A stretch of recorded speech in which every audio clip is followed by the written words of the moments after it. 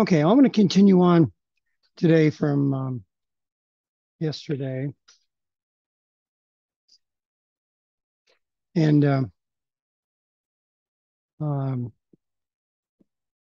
continue talking about intermolecular forces. Now, intermolecular forces, you remember, are attractive forces between two molecules. Okay, it could be molecules that are the same or different.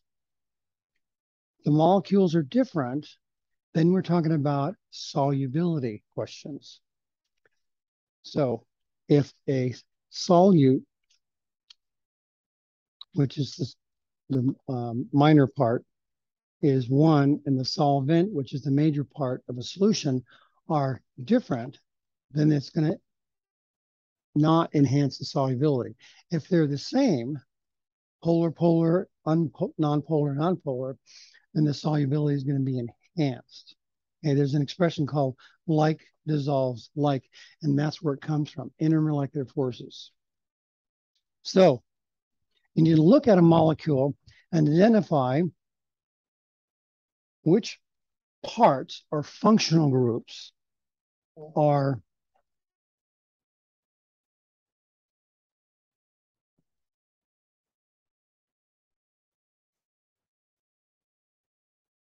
polar and nonpolar. And I want you to, on the column on the left, all I've done is move these guys over here. Notice there's lots of oxygens. Lots of oxygens. So as soon as you see oxygens in there, think polar. Like I've been saying all along, we were looking at the VSEPR stuff, whether they're polar or non-polar. I said, look for the oxygens. Again, as soon as you start seeing oxygens, particularly if they're bonded to a hydrogen.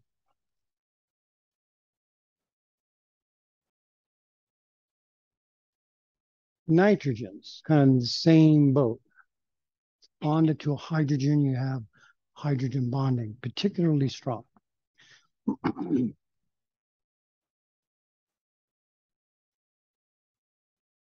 Now, this paragraph here talks about hydrophobic and hydrophilic, which pertains to water solubility, but it doesn't just apply to water, apply to anything. If your solvent is pentane, pentane is very non-polar, so molecules that have these guys in are not going to dissolve very well. If the predominance is on this other column here with CHs and CCs, then those are going to want to dissolve better in those, okay? So like dissolves like, regardless of whether it's water or not. Hydrophilicity and hydrophobic just happens to be water, which is a very polar solvent. But I want to emphasize it does not have to be water.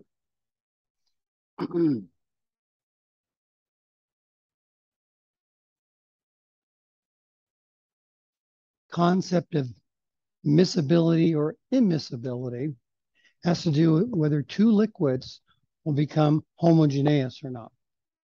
If the two liquids are not homogeneous, they're immiscible. Okay? In other words, they'll layer out. You look at this example, pentane, again, is very non-polar. Water, very polar. Like dissolves like. Immiscibility is a very similar concept. End up layering out. Vinaigrette. Vinaigrette, think of it as oil, vinegar.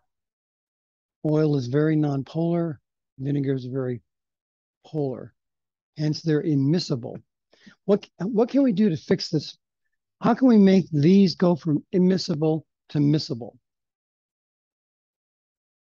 What can we add? Huh?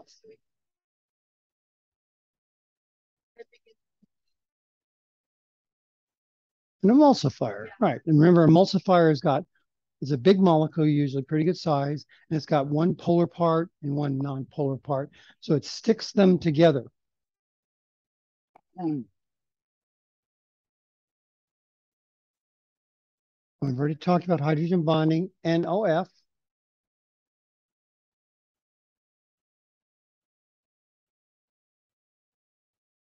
Hydrogen bond to any of those is a very high delta En. Hence, the dipole is very large. That's why it's a very strong intermolecular force. If it's hydrogen, it's hydrogen bonding.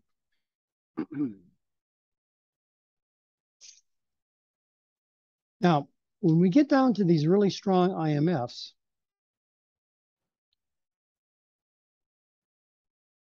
because of electronegativity, the higher electronegativity part will pull electrons from an adjacent neighbor, in this case, hydrogen. So this tends to be more negative than normal. This tends to be more positive than normal. And we're going to use those little squiggly lines again, squiggly delta. So this is going to be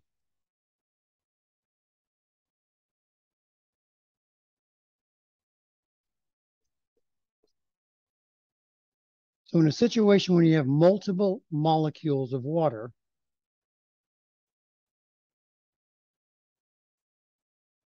you're going to get some attraction there. And because it's hydrogen bonded, it's particularly strong. Ethanol looks like this.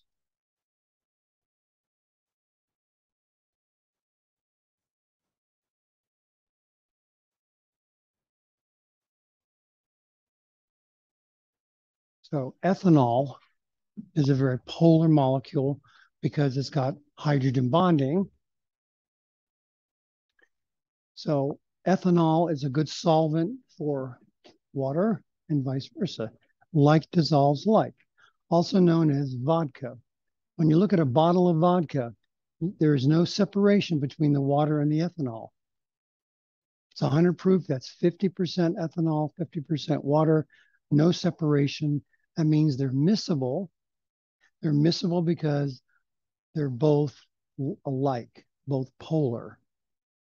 When you take pentane, a nonpolar solvent, and throw it in gasoline, again, it becomes miscible because gasoline is mostly octane, which is nonpolar. The pentane is nonpolar. Put them together, and you don't see any distinction between the two. So those are miscible. Okay, that concept of miscibility is totally dependent on the polarity or the IMFs of the constituents.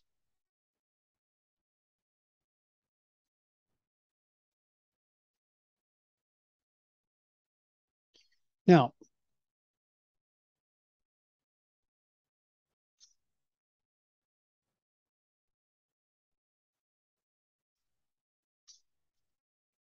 okay, hydrogen bonding is the strongest IMF.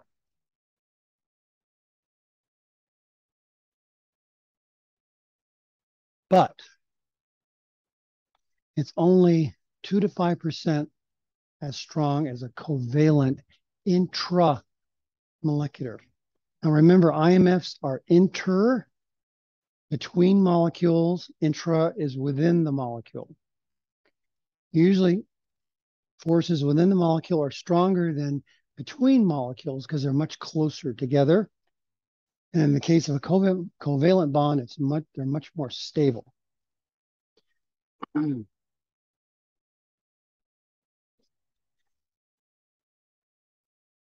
more hydrogen, excuse me, back up. The more IMF forces are in play, the higher the boiling point, the stickier it is. So if you look at this molecule here,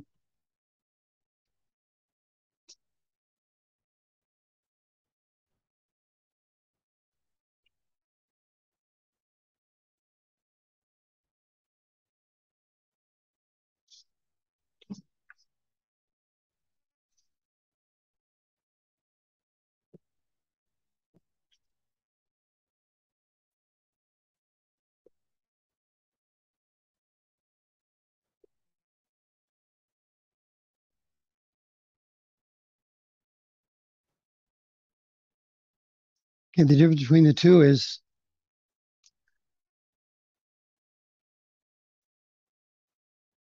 one's got one hydroxyl group, the other has two hydroxyl groups. Because we have double the hydrogen bonding as that, you're going to have a much more higher influence on the boiling point. You can see it's reflected here.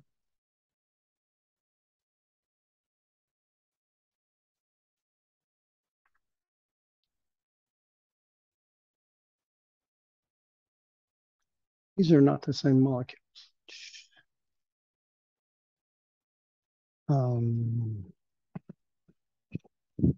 Let me modify this somewhat here.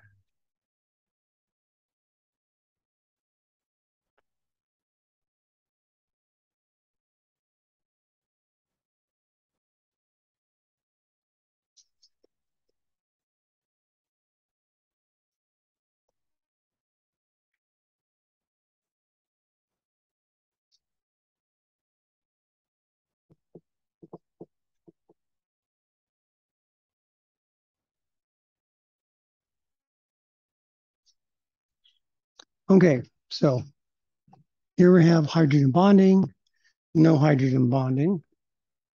Hydrogen bonding stronger than dipole-dipole bonding. Hence, because it's hydrogen bonding, boiling point is going to be higher. If we looked at this one, which has two hydrogen bonded hydroxyl group, it would look something like this.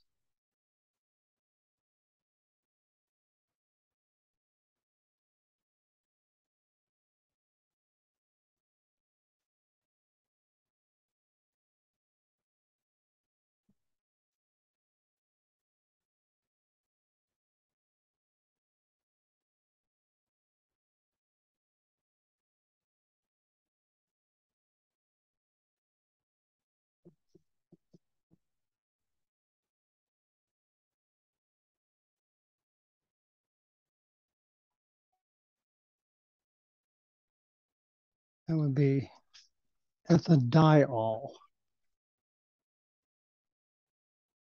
So ethane is the backbone, di means two, all, so two hydroxyl groups. Ethanol, backbone is two, one hydroxyl group. Okay, so again, the more polar the functional group, higher the boiling point. And there's a direct correlation there.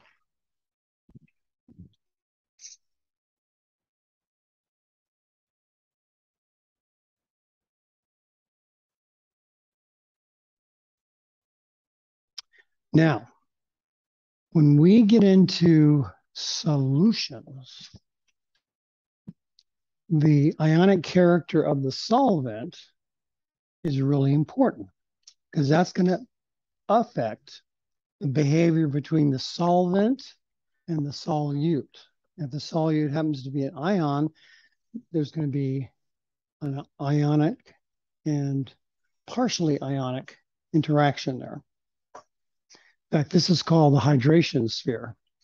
When water surrounds each cation and anion, called the hydration sphere. So again, like dissolves like.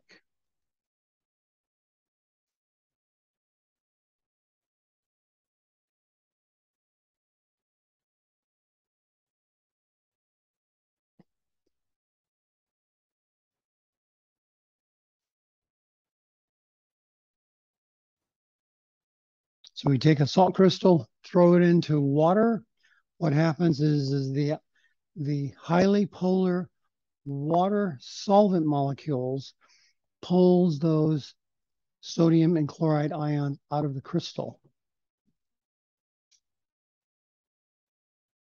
If we had a more polar solvent than water, it would even make it dissolve faster. An ionic solid is extremely polar. So it likes polar solvents, like dissolves like. And how this works, put a star by this. Make sure you understand this concept of how something ionic will dissolve easily in water. Okay. So what?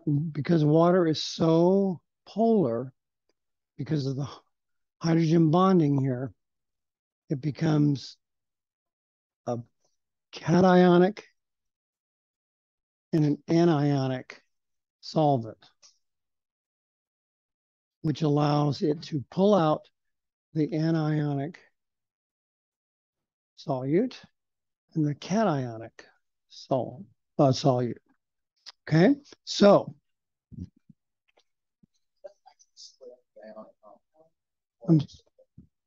say again. Does that split up the ionic compound, or are they still together? It actually splits it up. Remember we talked about crystal lattice force and solvating force? Now that goes back to this relationship.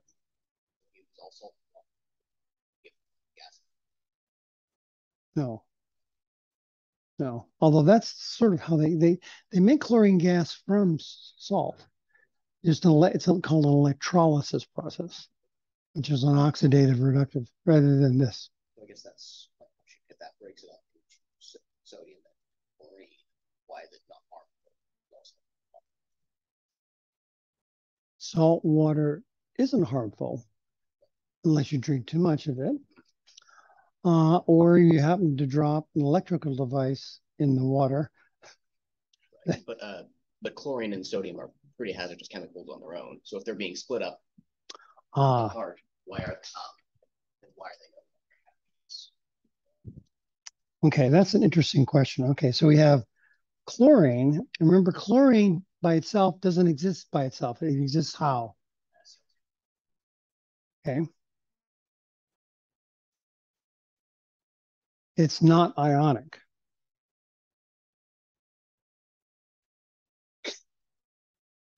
Sodium metal is not ionic. It's not particularly stable, but it's not ionic. So it's keeping from being formed into the water, keeps it from being formed into its stable. No, it comes that way. The water doesn't make it that way. Comes that way. And because the sodium ion is particularly stable, chlorine ion is particularly stable. So in nature, that's why you form the sodium chloride salt. Okay, so the water, it dissolving in water has nothing to do with the state of the sodium or the chloride. All it's doing, it's pulling it out of the crystal. All it's doing. It's not affecting it at all. Is that? Not really. I mean, does that? Why is chlorine not hazardous? Is it because it's because it's not Cl2.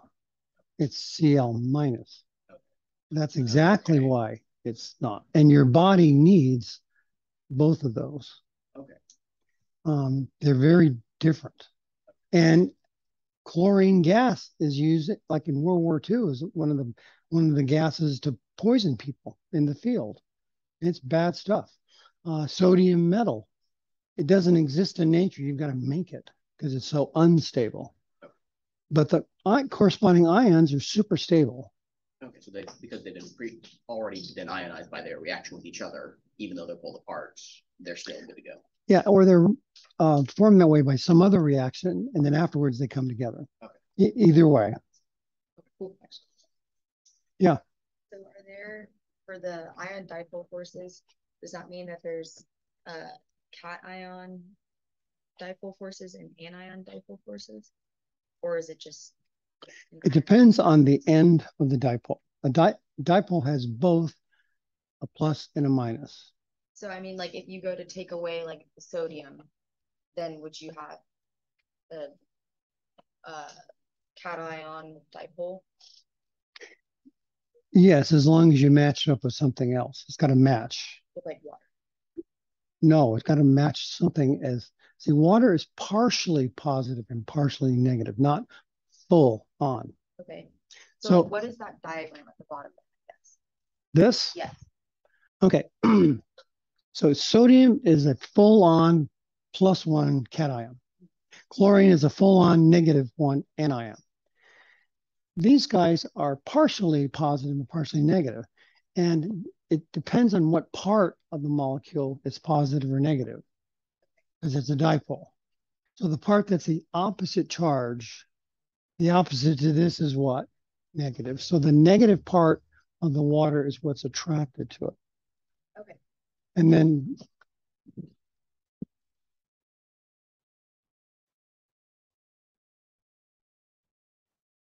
full-blown -1 ion, anion. Okay. So what's attracted to it? It's got to be the opposite in the water part, which is the two hydrogens, which are plus. Okay, so a polar molecule has got a little of each. A cation only has positive, an anion only has negative. And so when those are submerged in the water, you can pull it apart because it was attracted. Now, I want to repeat this. Two competing forces. There's solvating force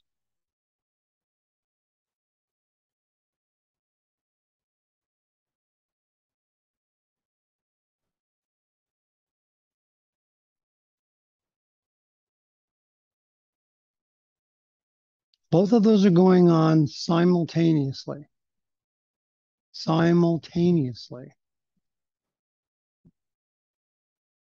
In the case of sodium chloride, the solvating force of water is greater than the crystal lattice force keeping it together. Hence, it dissolves. You always have those two competing forces going on.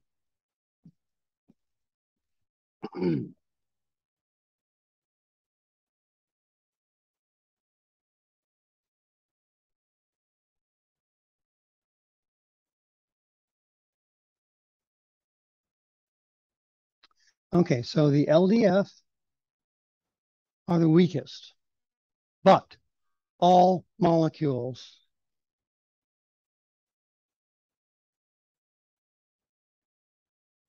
have them. And they're also additive.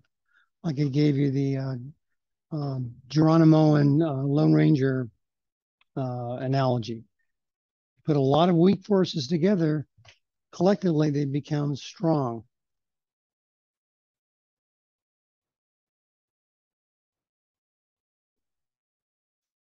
The more atoms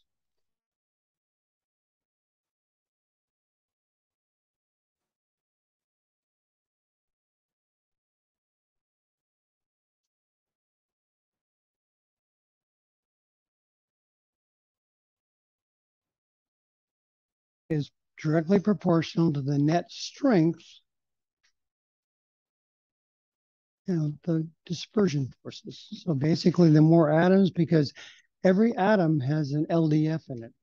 Every atom has got a dispersion force in it. So the more atoms you have, the more dispersion force you have. Still weak though, very, very weak. But if you get enough of them together, and think about biological molecules. Biological molecules in general tend to be large, very large. For example, proteins can have 100,000 amino acids attached together to form a protein. They tend to be very large. Molar masses are like 1.2 million grams per mole. I mean, really large molecules.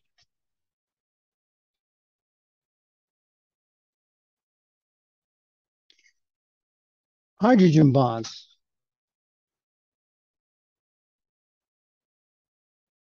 Strongest.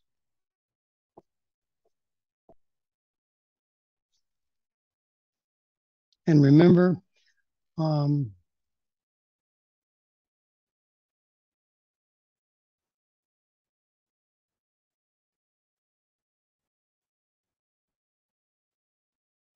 fluorine is not generally present in biological systems. Hence, it's frequently used to kill biological systems. A lot of pesticides have got fluorine in it. A lot of antibiotics, fluorine in it, because it kills organisms. As well as triple bonds.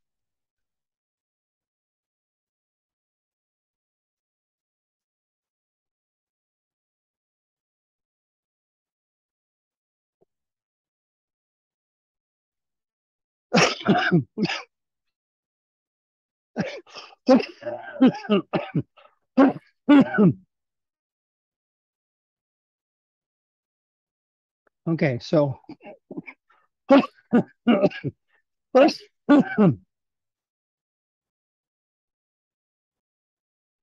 some textbooks put ionic bonds as also intermolecular forces.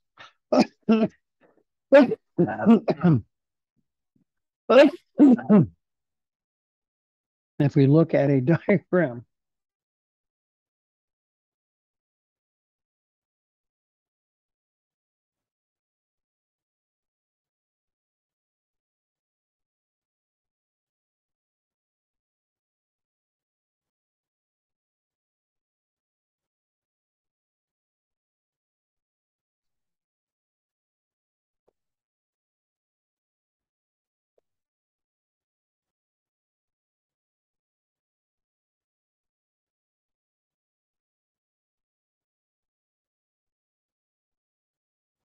so if this is increasing strength, the dispersion force at the bottom, ionic bond is the top. Because the ionic bond is sort of not connected. The only thing that keeps it together is the flat out attraction. So some books put this in the mix. Okay. So that's what they're alluding to here. So ionic bond, strongest.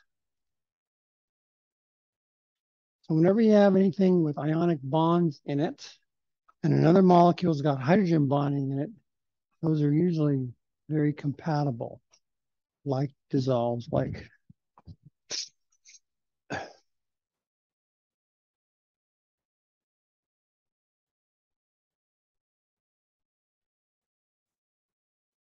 Okay, so here's a nice diagram of strength, which is kind of like what we just talked about. And there's another interesting phenomenon called surface tension. Okay, so we've talked about attraction is a force. That means it's a vector. It has direction and quantity, or magnitude. So if we looked at the surface, this is why a lot of things float on water. Water striders, there's a lot of insects that can walk on water. That's because of surface tension of water.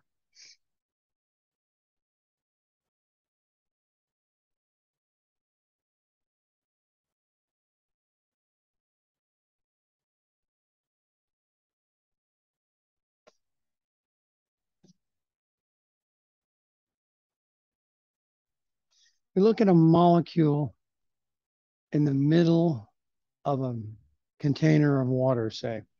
We've got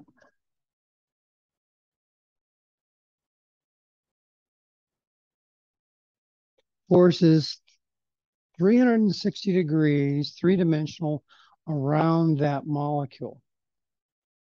If we move that molecule to the surface, that no longer exists.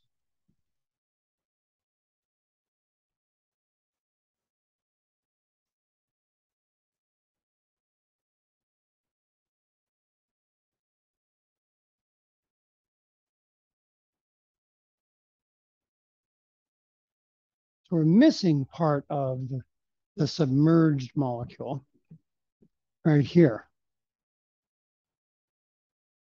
So molecules that are at the surface are different, undergo different forces than submerged molecules. And because if you look at the net now, we have 4 vectors all canceling one another. On the right here, we have 3 vectors not canceling. So those cancel, those cancel. The bottom one does not cancel. So what happens is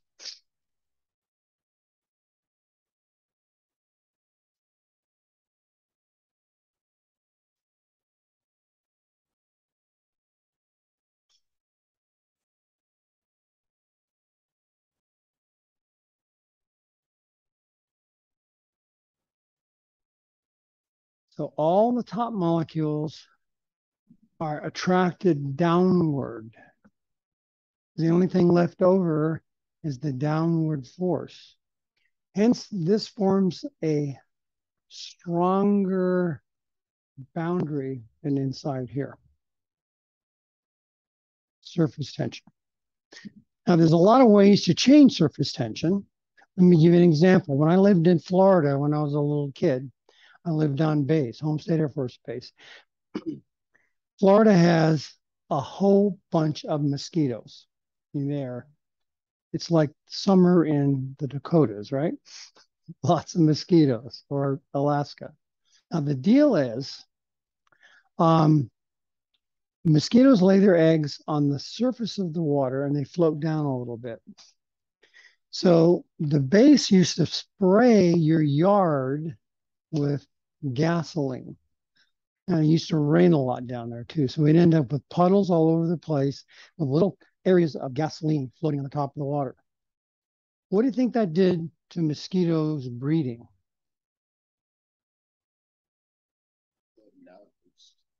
What happens is it reduced the surface tension of the water because gasoline floats.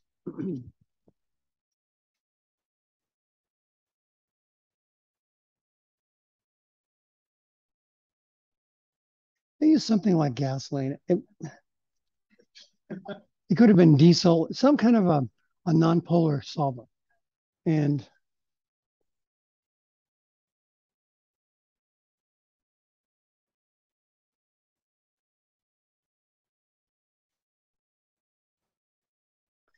for now, let's just call it gasoline in parentheses.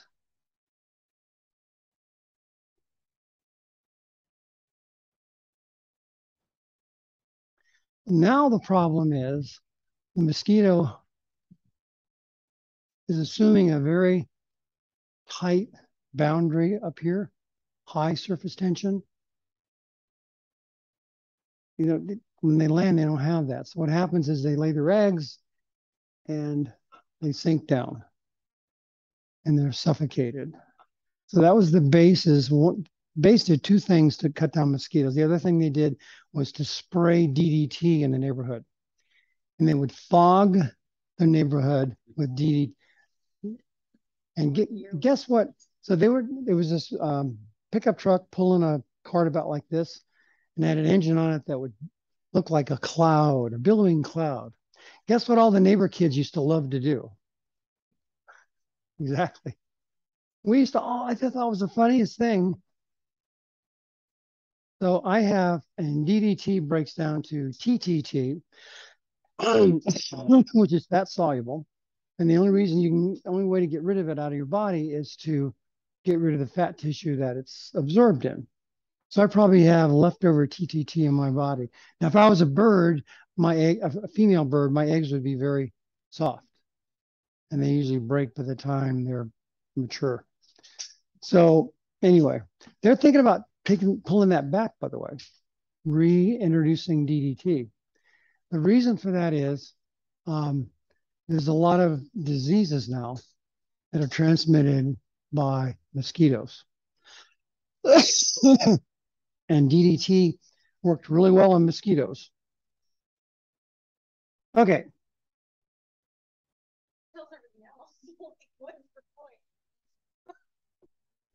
Well, it killed. Right.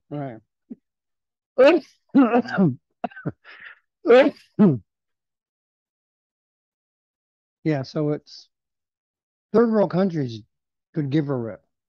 They don't care about anything long term. If DDT kills them short term, have at it.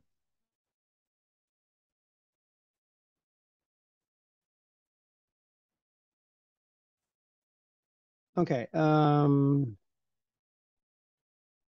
right. So how can we change the surface tension?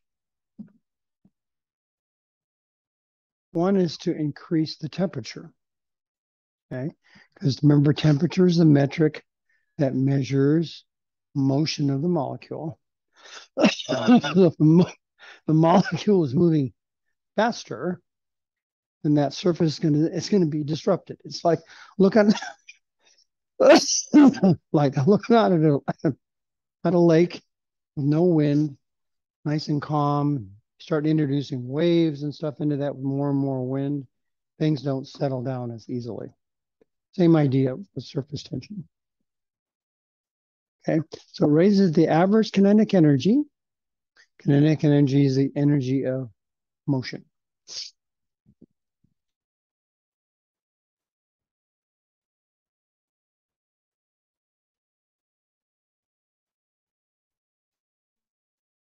Another term with liquids is something called viscosity. Something that's very viscous doesn't flow very well. For example, petroleum jelly versus pentane. Vaseline is basically petroleum jelly made from a hydrocarbon, very nonpolar. Pentane is very polar. Pentane is very nonpolar. So the polarity of both of them are very similar. Yet one, when you can turn it upside down and nothing happens. The other one, you turn it upside down and it just pours right out. So one is more viscous than the other. Viscosity is the resistance to flow for a liquid.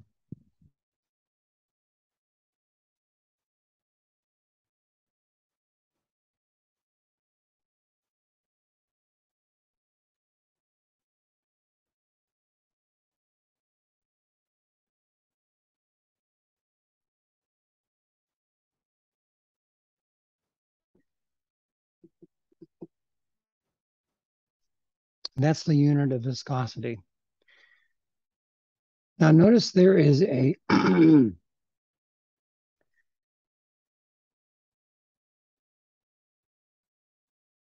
velocity is meters per second. And notice there is a second in there. Goofy units, but basically it's a unit of flow. Okay, so mass affects viscosity. Just look at an elephant versus a mouse. Which is more viscous? Elephant's a lot bigger, right? Elephants can move probably as fast as a mouse, and a mouse is hippopotamus can move as fast as a mouse also. Not for very long, but they can move pretty fast too. So that's the point here is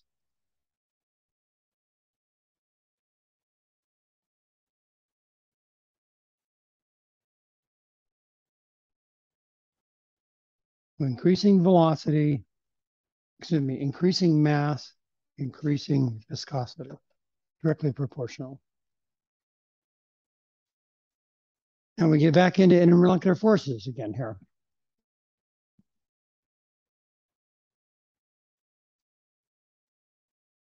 The more the IMF in a molecule, based in its environment's IMF, will affect viscosity. The shape will also affect viscosity. Marbles roll easier than dice. Why? Because they're round. So molecules that tend to be round in shape are less viscous than the ones that are more rigid in shape.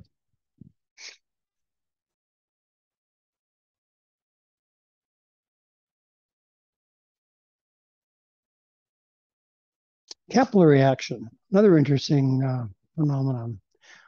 In your burette, when you have water in there, the water forms a meniscus. And that meniscus on one side is attracted to the glass because water and glass are very similar molecules. So they're attracted to one another. If the liquid in the burette was not polar, like mercury, for example, if you go in the back and look at the mercury barometer on the wall, it doesn't have a meniscus, it has an inverted meniscus. That's because mercury and glass are not ionically compatible. The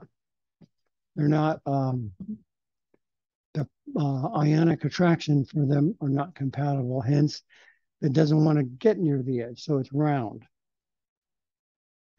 So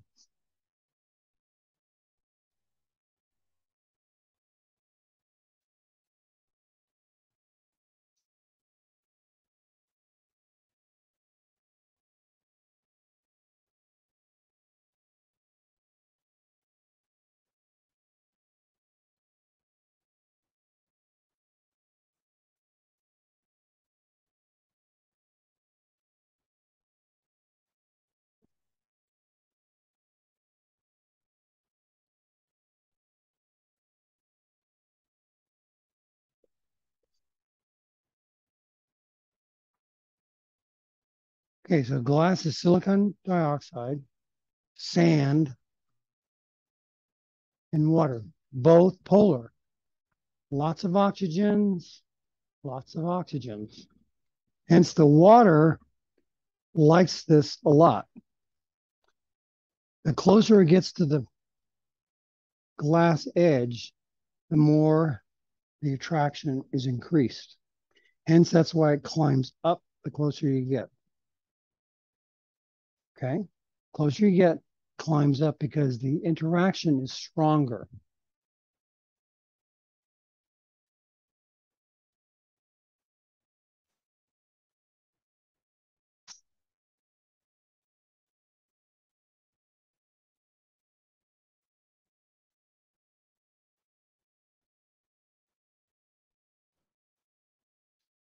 When you're looking at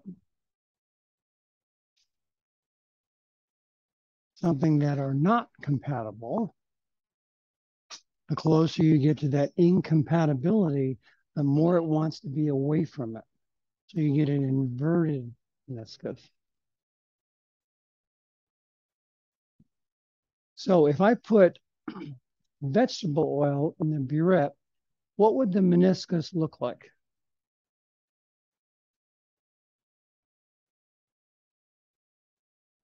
Yeah. Right side. When you say right side like this? Right. Yeah, so water and glass are very similar. Okay, so if we put vegetable in a glass container, it's not going to mix because one's nonpolar, one's polar. So as we get to the edge, the interaction is going to be less and less to the point where it wants to stay away from the edge. So it's going to look like this. So if this was vegetable oil in a burette, it's going to look like humped. The narrower the distance, the more pronounced the meniscus is. So if you had a really wide beaker and a really skinny burette, the same phenomenon is going on, it wouldn't be as noticeable.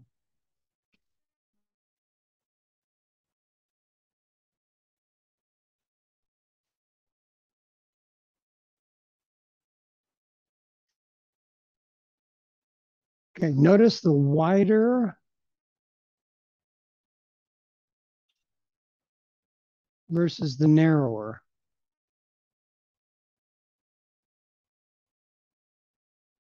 When it's narrow, the interaction is greater because there's more contact area. The wider it is, the interaction is less because there's less contact area.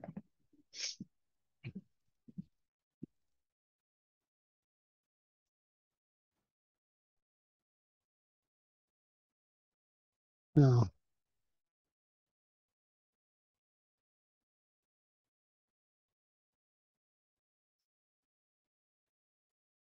So the one on the right is a mercury. And notice it's an inverted meniscus. This is some kind of polar liquid. Could be water, could be acetic acid, could be vinegar. Normal meniscus, okay? So it has to do with the interaction between the container and the liquid. Will determine whether there's a capillary action or whether there's a meniscus or an inverted meniscus. Okay,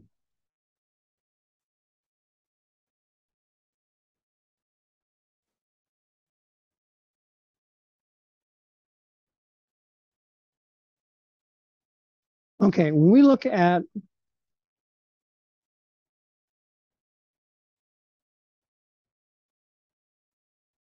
a beaker full of water, a lot of things are going on at the microscopic level. And this is kind of what our lab is about today. Okay, we've got molecules in here, and then we have a distribution of kinetic energy of those molecules.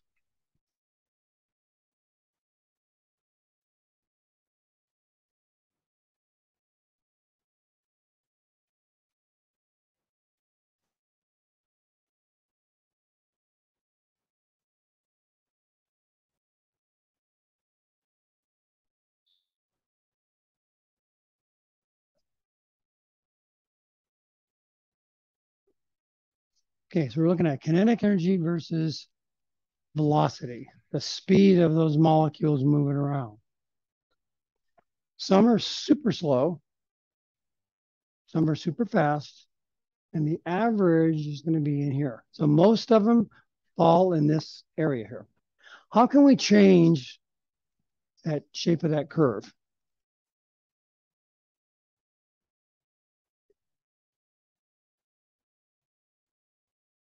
What surface area?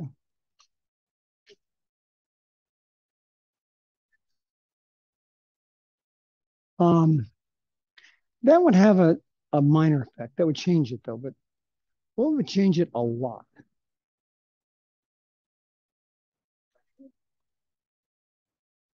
Pressure, let's assume the pressure is constant, and pressure would, by the way. Yeah. Temperature. Remember, temperature is a metric for motion of the molecules. So if the blue is, let's say, 80 degrees, we jacked up the temperature from 80 to 100,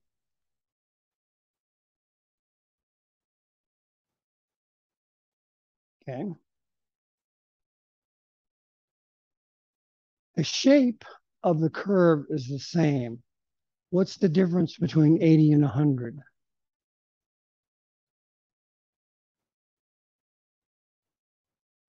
Huh? Your greater velocity. Yeah, the average velocity has increased. Remember, because this area here, for the red, is the average velocity, and for the blue, average velocity. So everything is shifted to the right. Everything is shifted to increased velocity. Okay, is everyone okay with that? And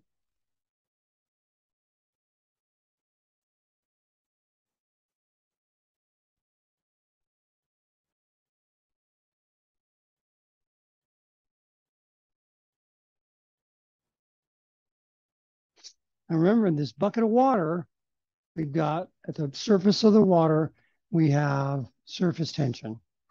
Okay, remember the surface tension is stickier than the bottom part.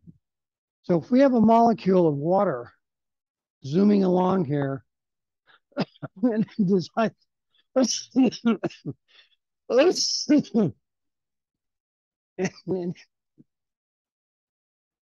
and it decides to go this way, what's going to stop it? Or what could stop it? Huh? Surface tension, exactly. Because remember, the surface is stickier than the rest. Okay. However,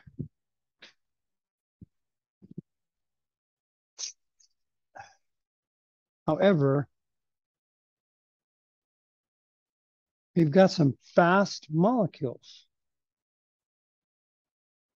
regardless of the temperature. So they have sufficient kinetic energy to go through the surface tension. Yeah. Why does it go back down? Like, why couldn't you theoretically not just like keep temperature to increase the velocity? I think it's like each molecule have like a capacity. It's just totally probability. Oh, okay. It's just some are slow, some are fast. The average is in the middle. Okay. So think of that's it. of like all the molecules. Yeah, think of it as a Gaussian curve. You got one standard deviation, two standard, that kind of stuff. Yeah. So on average, her question had to relate to, and every one is going to have the same curve. It's just where's the average? Okay. As you increase temperature, the average increases. You still have slow ones and you still have fast ones. Fast ones are going to escape. The slower ones won't. So as we increase temperature, what do we do to that system? Okay, we increase velocity. That's right.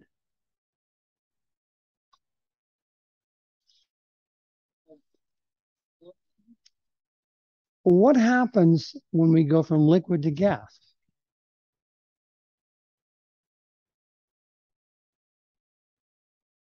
Where do we go? How do these guys get up? Why are they above surface? This guy's here. This guy versus this guy. What's the difference? Yeah. Huh? That's right. But why is it up here? That's right. I totally agree with that. Yeah. It's faster, and the faster it is, the easier it is to escape the surface and become a gas.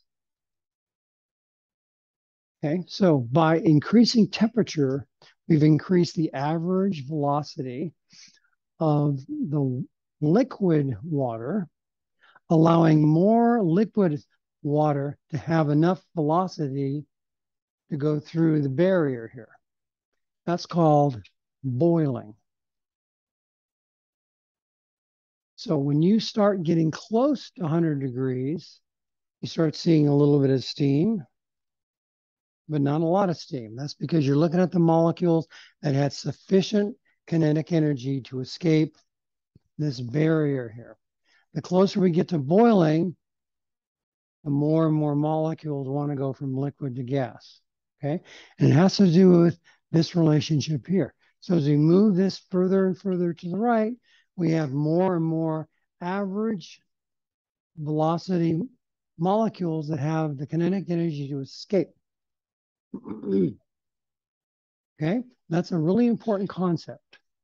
One that we always have slow molecules. We always have fast molecules, period. No exceptions. What's different between one temperature and another is the average. Now, this looks like a bell-shaped curve.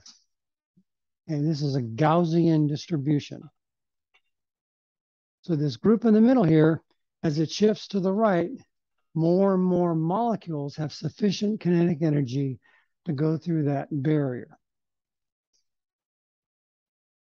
So the definition of boiling point is when the vapor pressure of the liquid equals atmospheric pressure. That's officially boiling.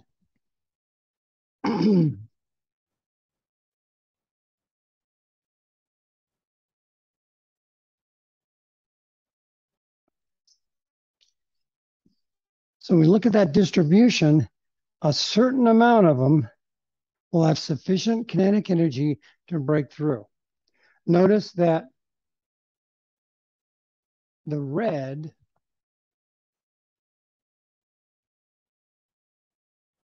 versus the blue. The blue has a lower average temperature than the red. Hence, there are less of them that has sufficient kinetic energy to get through that barrier, surface barrier.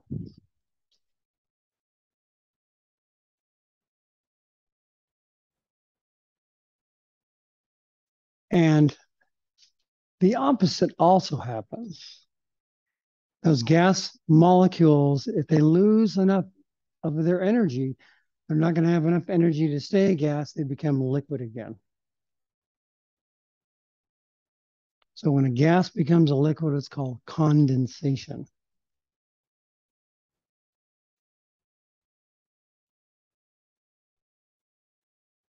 Okay, so condensation and evaporation or boiling are opposite operations.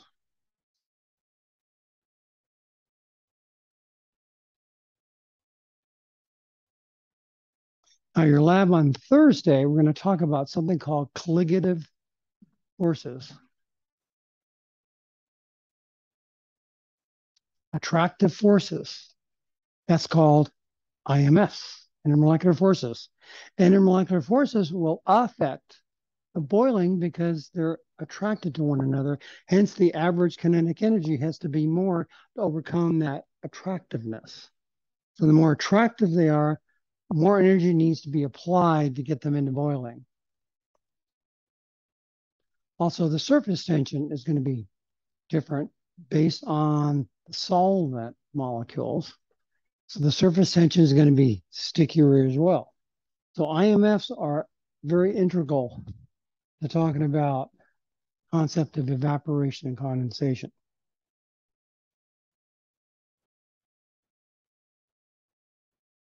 Now, interestingly,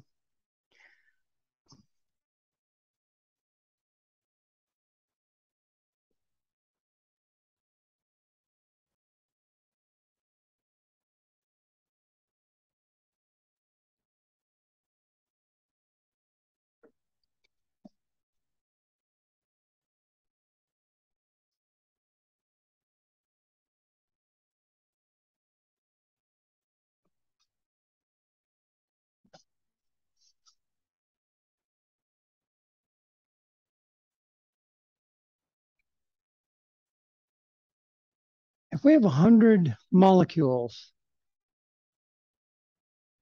and of the 100, 20 have enough kinetic energy to leave, that means we have 80 molecules that are going to be a different distribution now because we don't have the fast ones anymore. So that means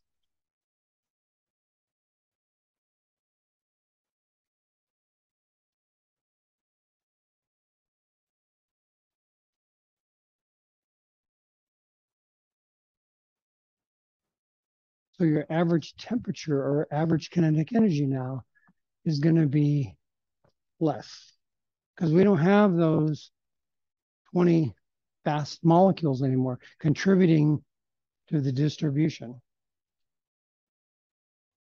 So it's like, you know, on a football team, all your star players go to the finals. When you're left with what? Your team isn't as effective. So all your star players are gone. And in this case, all your fast molecules are gone. So your overall temperature decreases.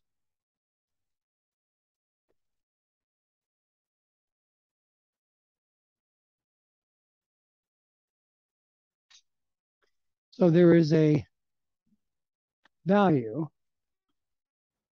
for vaporization and condensation. Since these are integral related, inverse processes, they're related through, they're the same, but they're related through a sign. Now let's look at these values here.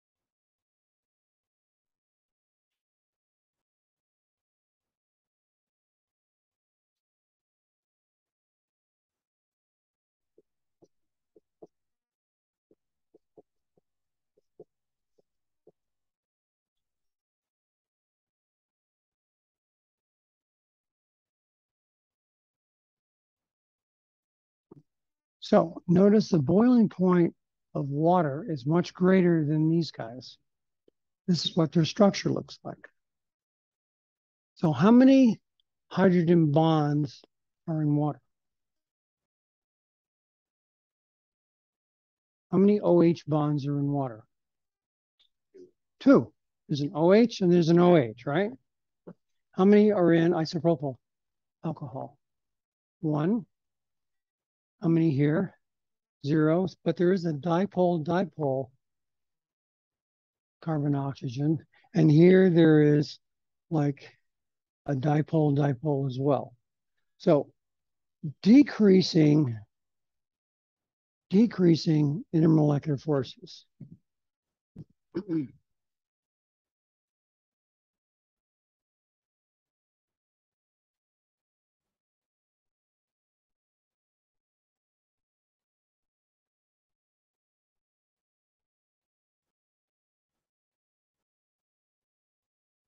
Hence,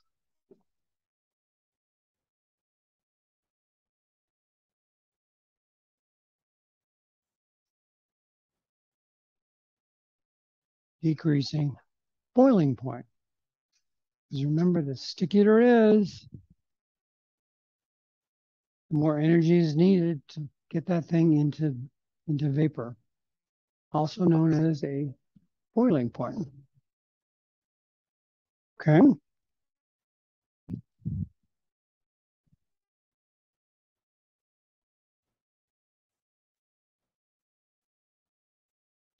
And we have something called equilibrium. Equilibrium at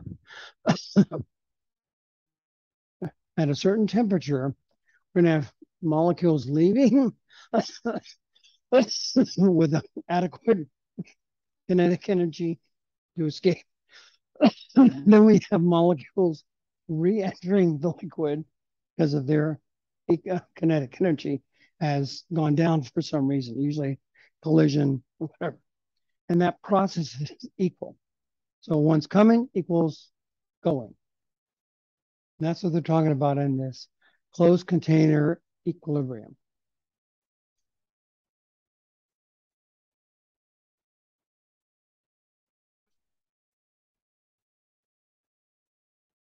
So at time zero, we have a closed container. At time zero, certain molecules are going to start leaving the liquid, going to the gas phase. As time goes on, time one, we have finally the amount of goings and comings are equal. That's the equilibrium point. Okay. So what happens is it goes and goes and goes until equilibrium is reached.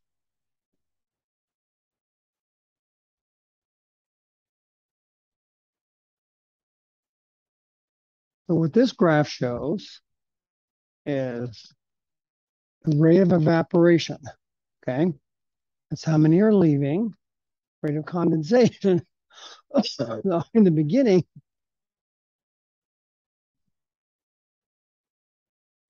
So in the beginning, time zero, this is what we have.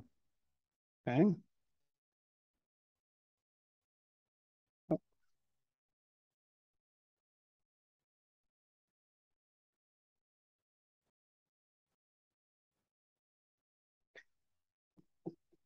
So in the beginning, there's no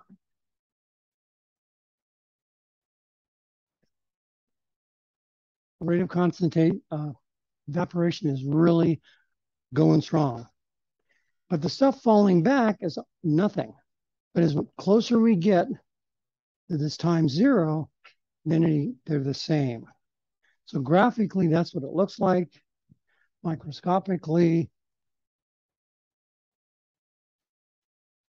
this is what it looks like.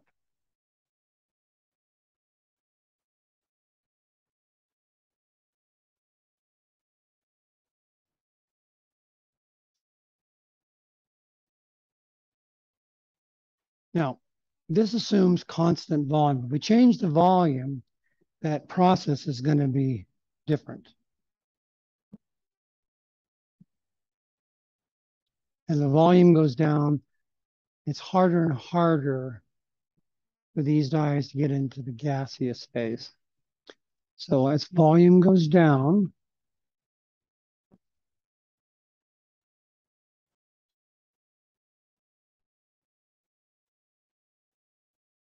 okay, temperature dependence of vapor pressure, okay? That's what we talked about here.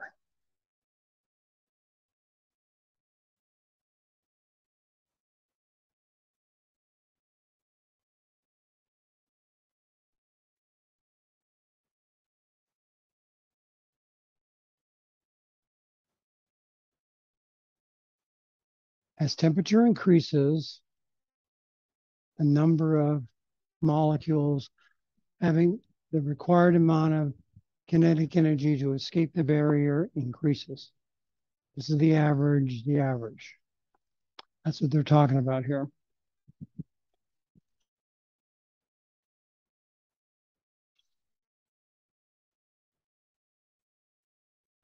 So the temperature increases the amount of vapor, the amount of oxygen, the amount of molecules that are gaseous. That's what temperature increases to.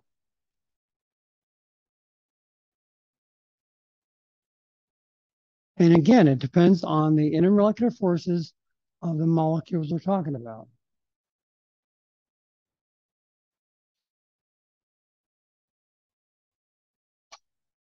What this is saying is water highly polar. Takes the longest to get up to equilibrium because those water molecules are sticky to one another, requiring lots and lots of energy to get up there. Diethyl ether, only thing it has going for it are two CO dipoles, and they're actually opposite as well. So it doesn't have very many, not a very polar molecule. So it just goes right away. This guy here has got one hydroxyl group. This has got two. So this has half the amount of hydrogen bonding as water. So it's going to take less time than water.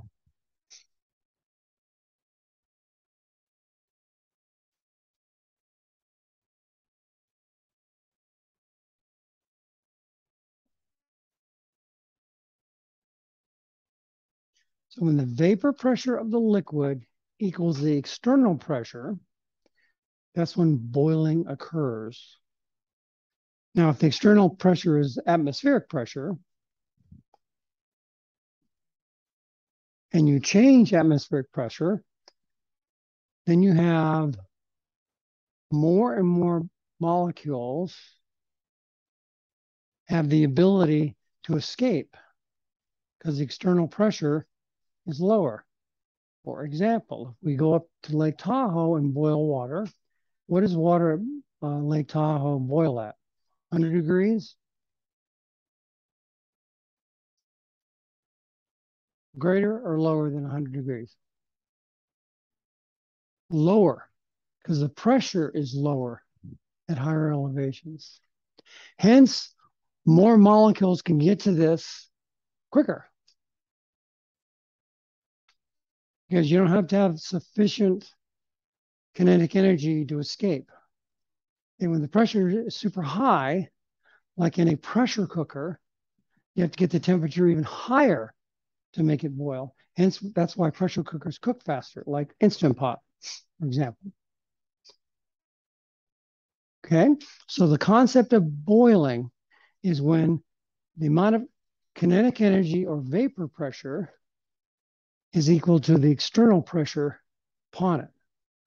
Then things boil.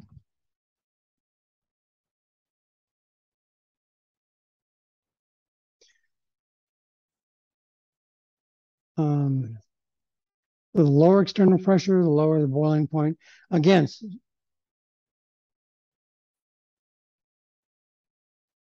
Mount Everest, I'm talking about 29,000 feet, 78 degrees, water boils. That's because the pressure is a lot less. So the amount of kinetic energy required to become gas is less.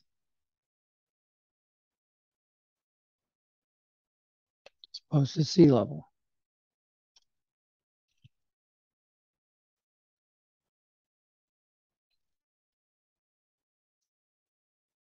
And we've talked about this curve before.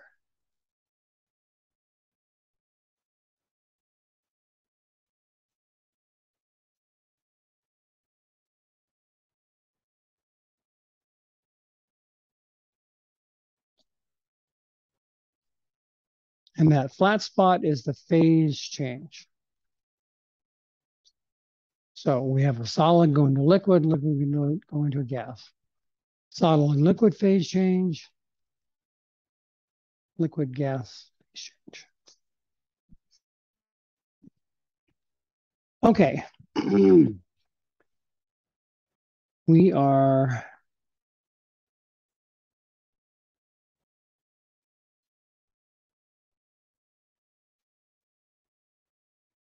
going to end this here. And then tomorrow I want to pick up here to explain the lab we're doing today. Okay. All right. I will